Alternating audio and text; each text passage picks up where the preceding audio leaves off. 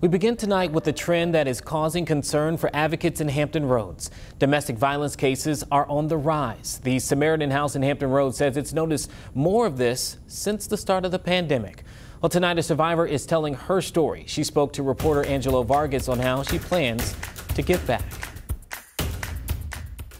The survivor we spoke to says she got help from the Samaritan House and started a new life with her children. Now she wants to provide resources to others who need the services. The American dream has turned into a nightmare. Karen Ann Ituye was born in the Philippines. Her starts in the United States didn't go as planned.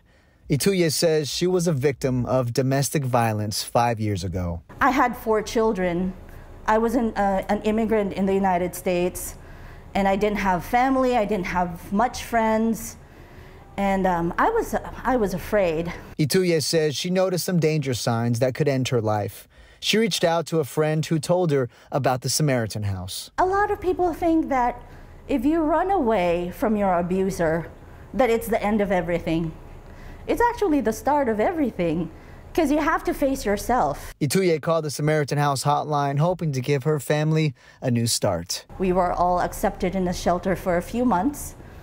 And then after that, they helped me start over, like get my own apartment, find a job. The Samaritan House Executive Director Robin Gauthier explains COVID-19 has increased the calls for help, family-to-family trafficking, and people seeking shelter.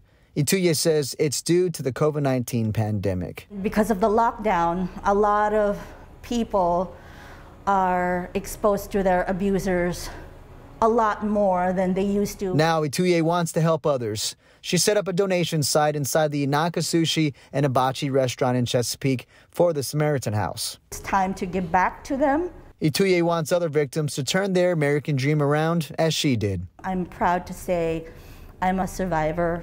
In Chesapeake, Angelo Vargas, 13 News Now. Stepping away is the start of everything. Powerful words from her. The Samaritan House can answer any questions if anyone is experiencing any type of harm or violence. You're asked to call the 24-hour hotline. That number is 757-430-2120.